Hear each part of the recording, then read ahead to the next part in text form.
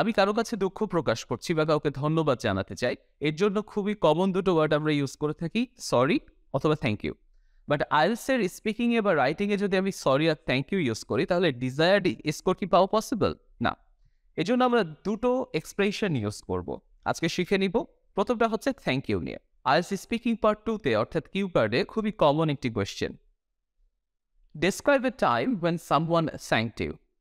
এমন একটি সময়ের বর্ণনা দাও যখন কেউ তোমাকে ধন্যবাদ জানিয়েছিল। সো আমরা নর্মালি বলি হি সেড থ্যাংক ইউ, অথবা আমরা এটা বলি যে হি থ্যাঙ্কড মি। এর পরিবর্তে ভালো স্কোর পাওয়ার জন্য আমরা যেই এক্সপ্রেশনটা ইউজ করব সেটি হচ্ছে গ্র্যাটিটিউড। যেমন আমরা বলতে পারি হি এক্সপ্রেসড হিজ গ্র্যাটিটিউড, হি এক্সপ্রেসড হিজ গ্র্যাটিটিউড, অর্থাৎ সে তার কৃতজ্ঞতা প্রকাশ করেছিল। এবার সরি বলার ক্ষেত্রে বা দুঃখ প্রকাশ করার ক্ষেত্রে খুবই কমন একটি কিউ কার্ড দেখে নেওয়া যাক। Describe A time when someone said sorry to you।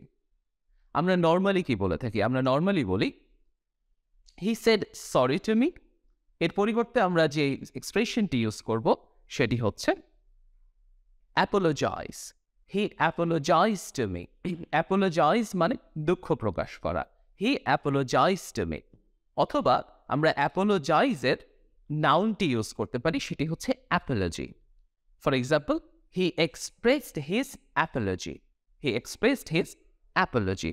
So either we can use apologize, he apologize to me, অথবা আমরা ব্যবহার করতে পারবো হি expressed his Apology.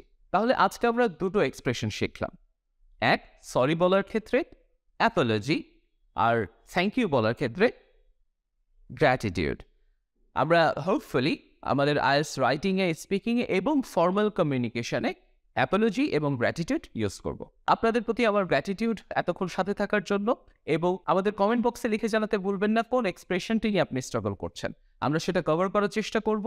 Till then, have a good preparation.